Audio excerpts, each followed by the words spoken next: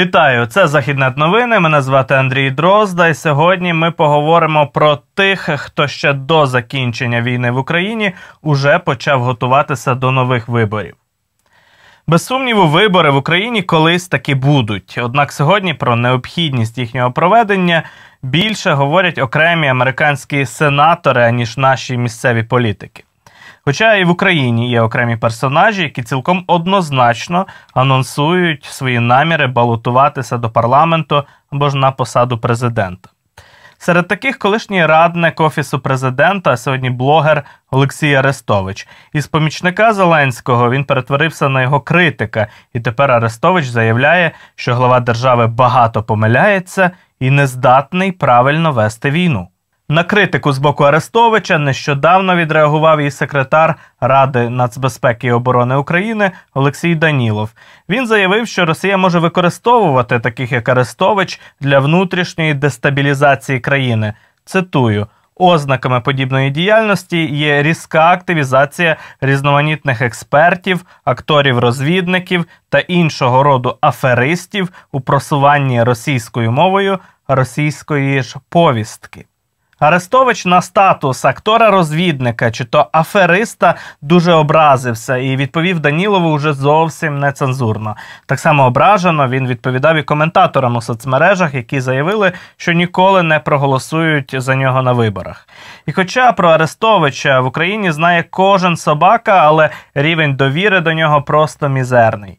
Нове соціологічне дослідження Центру Разумкова свідчить, що Олексію Арестовичу повністю довіряють лише 2% українців, і ще 13% скоріше довіряють. Загалом у екс-радника ОП баланс довіри і недовіри катастрофічний – мінус 56%. До прикладу, у Володимира Зеленського – плюс 56%. Отож, із Арестовичем у кремлівської колони немає жодних шансів на успіх. Однак там звикли розкидати яйця у різні кошики. Дестабілізація суспільних настроїв – це один зі звичних прийомів російських спецслужб, і саме з цією метою вони постійно створюють в Україні керовані політичні проекти, навіть такі, які маскуються під ультрапатріотичні. Мабуть, найбільш помітні політичні тертя з-поміж українських міст сьогодні відбуваються у Львові. І складається враження, що передвиборча кампанія тут стартувала наповну. Мера міста Андрія Садового вже кілька місяців регулярно поливають дезінформацією і фейками через анонімні телеграм-канали. Для цієї кампанії з дискредитації навіть створили окремий сайт, який за гроші просувають у пошуковиках інтернету.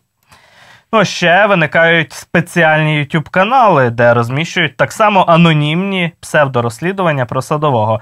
Ось на новоствореному каналі під назвою «Король Данило» вийшли вже 2 епізоди замовного серіалу про мера Львова. Автори теж чомусь ретельно приховують свої імена і розповідають про те, що львівський мер нібито міцно пов'язаний із Росією.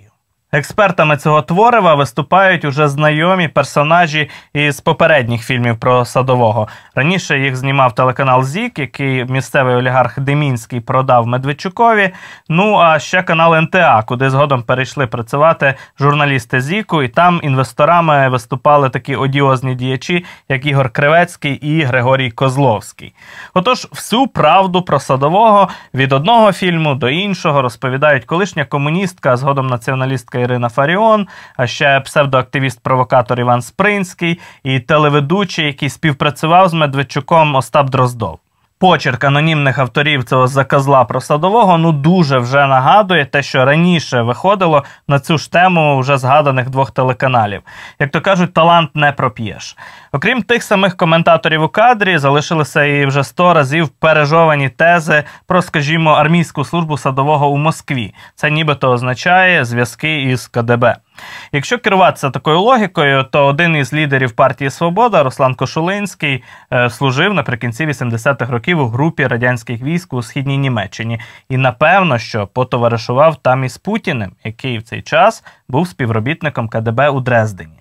Це є до того, що подібну брехню дуже легко вигадати, але щоб вона в'їлася у свідомість глядачів, широкої аудиторії, її треба 1000 разів повторити. Чим і займаються автори ось таких замовних атак проти мера Львова. І хто ж стоїть за цими атаками – це найцікавіше питання.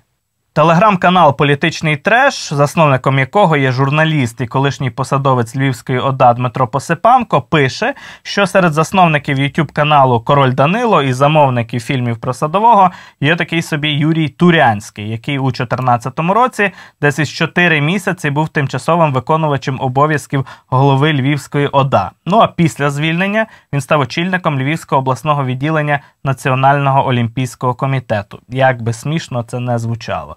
За версією політичного трешу, Турянський заручився фінансовою підтримкою у минулому спонсора партії «Свобода», екс-нардепа Ігоря Кривецького, який тепер фінансує канал НТА. І в певних колах цього Кривецького чомусь називають прізвиськом «Пупс», хоча більшість людей чомусь на публіці соромиться сказати, чому саме у Кривецького таке прізвисько. Ну, або боїться це казати. Ну і кажуть, що своєю впливовістю і неймовірними статками Кривецький завдячує передусім спеціальним службам із Росії. Ось так і виник анонімний проект «Король Данило». І тепер зрозуміло, чому матеріали цієї помийки серед перших публікує телеканал НТА і його проект «Говорить Великий Львів». Та сама риторика, ті ж інтонації і ті самі художні прийоми. Продовження цього політичного цирку обов'язково буде. Тому що люди із покоління Турянського, Кривецького та їм подібних просто інакше не вміють жити. Як то кажуть, звичка – це друга натура. Ви дивилися Західнет новини. До наступних зустрічей.